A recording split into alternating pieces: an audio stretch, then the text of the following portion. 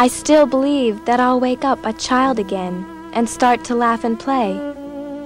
I'll go back to childhood, sweet like a briar rose, like a bell which wakes us from a dream, like a mother with an ailing child loves him with aching woman's love.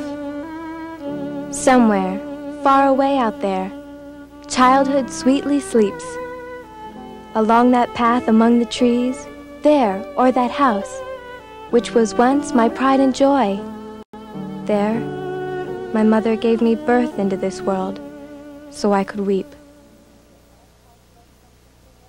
The Holocaust was something that was hidden, not talked about for a very long time, not only by schools and writers, but also by us Jews ourselves, up till the time when they had the trial of, what's his name? The Jewish people did not tell their own families what has happened to them. The Eichmann trial I'm talking about. And when that Eichmann trial happened, that's when they sort of started to open up and tell their families, yes, I am your mother and I had a family before you. And they were killed in the gas chambers. These children heard that for the first time. And we tried to repress these memories. I remember the day we stepped off the boat in San Francisco, saying to my mother, "We are in America now, and you speak English on the street." I never wanted to be associated with foreigners, at least not at the time. You know, this was America, and I was going to be an American. You know, and I was fortunate that she spoke English. So I kind of repressed. We were just arrested and sent in the camps because we were Jews, you know. So we didn't do anything wrong, nothing. And then coming here, and they asked you, you know, what are you? So I think it's not necessary how they know who I am or not. It's a reluctance to tell about that to anyone.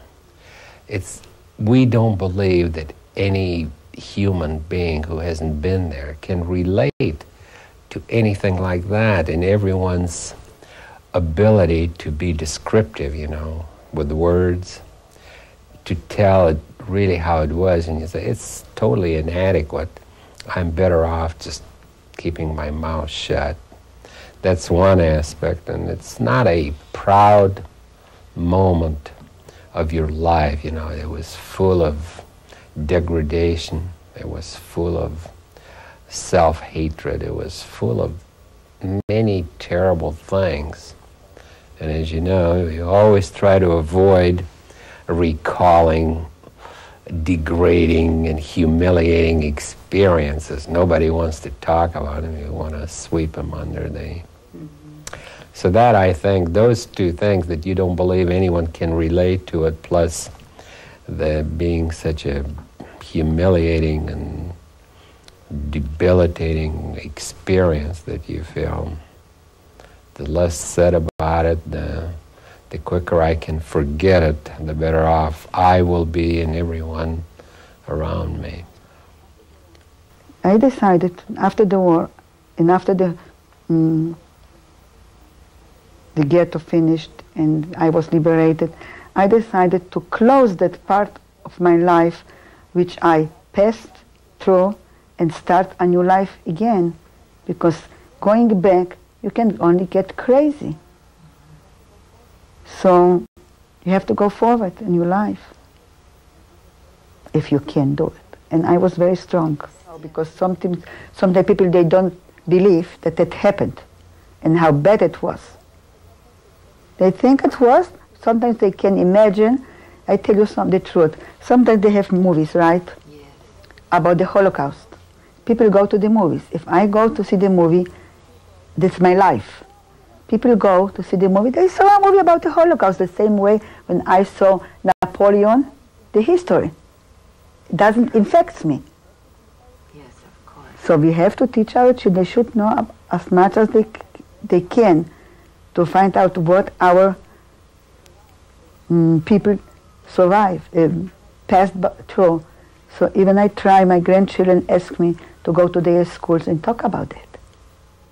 You accomplish several things with remembering. You honor the people who have fallen at the hands of the Nazis by their memory, the memory of them, rather, comes to mind, and you think about them. They were victims, and you know that we must remember that. Do individual faces come before you? Absolutely. Mm-hmm. I do, and you know that there is a many-fold purpose in remembering. Honor their memory mainly. Hopefully the world maybe will want to look at these events, see what can be learned from them, how to avoid. Really, the conquerors also became victims. I don't know how many millions of Germans perished. Maybe when somebody comes up with the idea of a new Reich, this history will be dusted off. Sometimes I think I am pessimistic in everything. I always expect the wars to happen when there is a situation. And maybe that is something that has to do with my past. But my daughter herself is very optimistic in everything. She's just a dreamer.